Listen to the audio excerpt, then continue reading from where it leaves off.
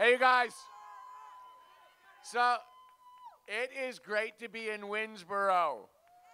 We're here to win. That's what we're here for in Winnsboro. So, let me say this. It is true. People talk about me being rich, and I did start a business and make some money, but you should know that my mom was a school teacher in the public schools of New York. And she ended up, after she retired as a school teacher, she went and taught prisoners in the Brooklyn House of Detention. Not exactly what you think of as somebody who is a Mar-a-Lago kind of person. My dad was the first person in his family to go to college. He graduated from college at 18. He became a lawyer. He went into the Navy in World War II. And he ended up prosecuting Nazi war criminals after the war because, as a naval officer. And what he told us was, when you see something that's evil in society, when you see something that is deeply wrong, then you should fight it as fast, as hard, and as strong as you possibly can. And that's why I went after Donald Trump, because that's what I saw. And that's still what I see from Donald Trump. Here is a guy who stands for everything I disapprove of in this whole world. And so we are not going to, look, I built a business. I walked away from the business. I took the giving pledge to give the bulk of my money to good purposes while I'm alive. And since then, I've been putting together coalitions of people like you guys to fight the corporations who I think have bought our government and own everything, and so stop that government from working from the people in this town. And let me say this. I have never lost. I have beat oil companies. I have beat tobacco companies to make them pay $3 to $4 billion a year in health care costs for Medi-Cal, lowest income people in California. I've beat drug companies. I beat utilities. I have never lost. And here's why. They're not that smart. We can beat them every single time, and that's what I'm here to do. I want to go to Washington, D.C., and beat those corporations every single time on behalf of the people of the United States and the people of Winnsboro, South Carolina. Look, I think they've bought the government, and I think they're walking on the constitutional rights of the people in this town. As far as I'm concerned, you guys have a constitutional right to affordable health care. Only question is how it gets delivered. You have a right to that. I believe you have a constitutional right to quality public education, including universal preschool for every single kid. Annie was saying, I care about education. The number one thing that determines success in this society is the third grade reading comprehension level of kids. That means we got to get to them early, and there's nothing we shouldn't be doing to invest in those kids starting at 3. Anything it takes. Third thing is $7.25 an hour. That's ridiculous. That is corporations ripping off the people of the United States. $7.25? Really, if that was just inflation adjusted, it should be 11, and the fair number should be $22 an hour. That should be the minimum wage in the United States of America, $22. Think about what this country would be like if we had a $22 minimum wage. Completely different. Other thing, look, I believe that every American, including every single person I'm looking at, has a constitutional right to breathe clean air and drink water from the tap that doesn't make them sick. No one gets to poison your family for money. The Republicans don't believe that. I mean, that is no one gets to poison you. Look, I've been to Denmark, South Carolina, just to see one of the most egregious examples of people being poisoned by the water that comes out of the tap. And let me say this. I've been to Flint, Michigan. I've been to Newark, New Jersey. I've been to the San Joaquin Valley in my home state of California. The place this society puts its poison is in black and brown communities. And it's about time we call this out. It's poison. It should be illegal. It should be criminal. It's going to be criminal to poison people for money. And the last thing I want to say is this, the constitutional right that's being walked on, the right to a fair vote for every American. Republicans have been in an organized fashion taking away the vote from hundreds of thousands or millions of African Americans in this country. It's dead wrong. If you think about, that is something that I will have people look at from a criminal point of view. Not just wrong, criminally wrong. We're going to have one rule of law here, and if you do things that are wrong from a corporation or a position of power, you're going to jail. We're not asking for a fine. We're actually going to go after people. That's what we're going to do. So let me talk for 1 second about, well, let's start on race for a second, because I'm one of the people in this country who believes we have to talk about race. That in virtually every policy area in the United States, there's an unspoken but incredibly important aspect that is racial. So if you look at criminal justice, you can't look at criminal justice in this country without talking about race, whether you're talking about policing, sentencing, what happens when you're incarcerated, what happens after you're incarcerated. Just so you guys know, I worked in my home state of California to get rid of cash bail. We got rid of cash bail because it's incredibly unfair that somebody goes to jail if they can't make bail before they've been convicted of a crime. But if you can make bail, you get to stay out and live with your family and go to work. We got rid of cash bail.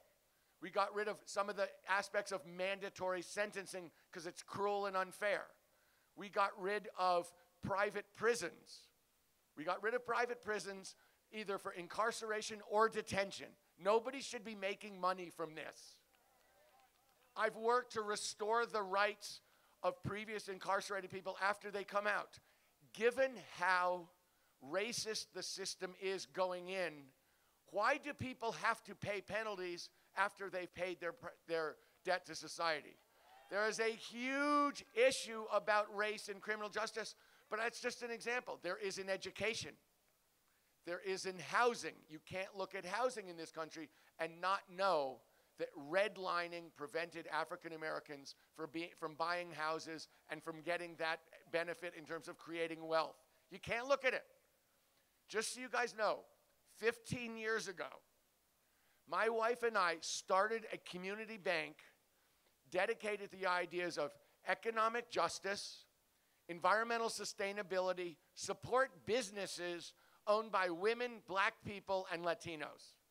Where the banks wouldn't go, we go. Because the point is, if you can't borrow money for your business, how do you have a business? If you can't borrow money to buy a house, how do you get a house? That in every single part of life, you need money coming into the community to support you. I did that 15 years ago, not because I was running for president, because there was something wrong in America that we were trying to redress. So when I look at the system, it's not just a question of a minimum wage. That makes me crazy. I'm a huge union supporter. I'm a supporter of a $22 minimum wage. But more than that, I'm a supporter of black people owning businesses, getting control of the means of production, actually running things. Look, the other thing I'm for, you guys should know, in fighting these, I'm an outsider. I've never lost to these corporations. I built one of the biggest grassroots organizations in this country called Next Gen America, basically register and engaging mostly young people, but specifically black young people as a part of it. I've never lost, but part of it is I don't have any allegiance to Washington, D.C. I'm not a career politician. I am for term limits of 12 years for every congressperson and senator. Because if you want to change, put new and different people in charge. Get Annie McDaniels in charge. We'll get different decisions. Put Senator Scott in charge. Look, I say about term limits, a 6-word argument for term limits. Mitch McConnell, Lindsey Graham, Ted Cruz, out, out, out, out, out, out, out. Look, these guys, that crew, just held a trial where they had no witnesses. They held a trial where they said he's innocent before they held the trial. They said, we don't even care about what happened. We don't care about the evidence. He's innocent regardless of the evidence. What a crew is that? Look, one of the things that's going on in the United States is there are Democrats who are saying we really need to convince Republicans to vote for us. And I'm like, you're not going to, that's not working. We're not like Republicans. Everything they're doing, I hate. I want to turn the page on the Republicans. And so I say, I haven't seen anyone convince Mitch McConnell to meet in the middle. No one ever goes to Mitch McConnell and says, how are you going to get along with Democrats? People come to me every single day and say, how are you getting along with Mitch McConnell? I'm like, I'm not. No interest. We have to win. And that is not it. We have to actually get everybody to show up at the polls and win, not meet in the middle. There is no middle with racists.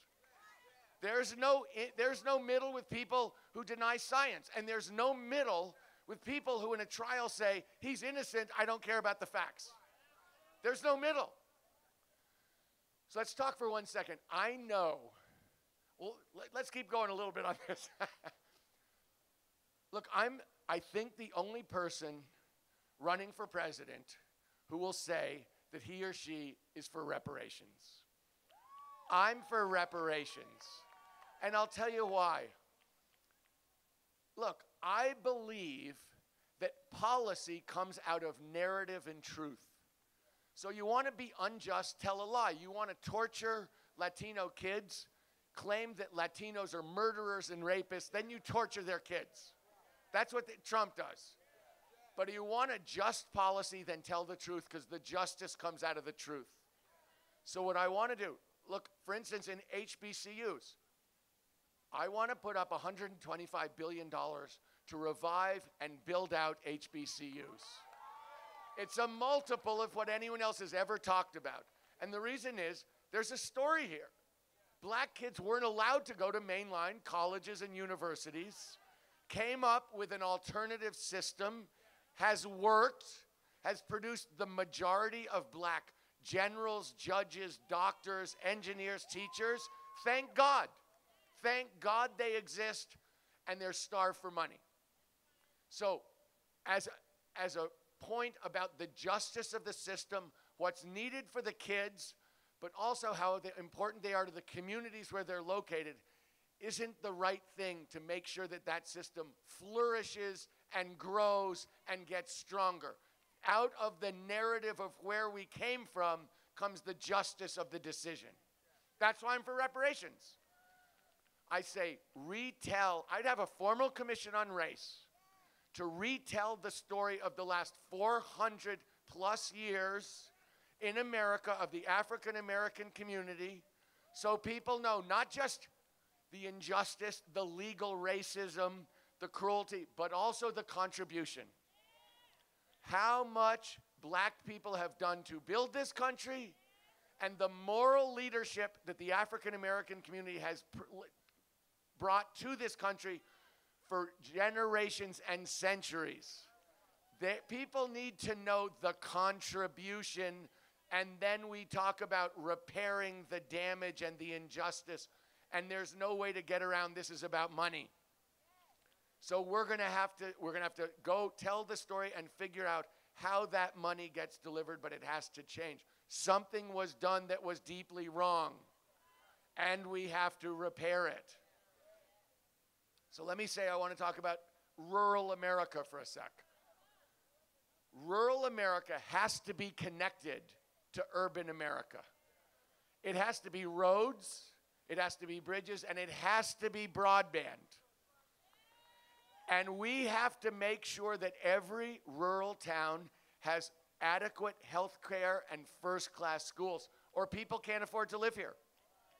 That has to be a given. I said, affordable health care is a right for every single American in the 21st century. It has to be, it is, I will deliver that. And quality public education, you cannot ask a town to exist without spending the money on education. We spend over $700 billion a year on defense. We spent trillions on these wars in Iraq and Afghanistan. The federal government spends a total of $70 billion a year, 1/10 of what they spend on defense, on education. I can tell you there's enough money in the budget. By the time we raise taxes on these corporations and rich people, there's going to be more than enough money for education. And if we do what I want, I will deliver a 10% tax cut to every American who makes less than $250,000 a year. We can take this back. This is about literally taking back this country. And the last thing I want to say is this. We know Mr. Trump can win. That's what we saw last week. We should be asking ourselves, who can beat Mr. Trump? Because he's running, he's a demagogue, and he's running on the economy. He is saying to the people of America, you don't like me, I'm a criminal, I'm a racist, I don't like you. But you have to vote for me because the Democrats are socialists. They don't know anything about economics. You can't afford not to vote for me because the economy will fall apart without me. He can't say that about me. I built a business from scratch to billions of dollars. He's a fake. He went bust on a series of casinos. How do you even do that? I mean, think for a second. How do you go bust on a casino? You're just taking people's money. He did it. He's a fake. He's terrible for the people of the United States on money. He says the economy's growing, and the answer is it is growing, and all the money's going to rich people. He says unemployment is low. He's right, but you can't live on $7.25 an hour. And he says the stock market is up. If you don't own stock, who cares? Who cares? The truth, I call it the Mar-a-Lago economy. The people at his country club think the economy is great, and it is great for them. But it's not great for the people of this town, and it's not great for working people across this country. I can take him down. I am going to take him down. And I'm going to take him down on behalf of you. That is exactly why I'm running. I want this guy out. I want his whole crew out. They are cruel people to Americans. And they are going to have, I want to turn the page on this whole thing. So I am asking you guys for your vote because I promise you there will be no day that I don't get up and try and take these people down and out. And there'll be no day that I don't get up and fight my ass off for you. That's my promise, and I'm asking you to support me because that is what I promise you I will do every day of the week. Thank you very much. Well, let's win.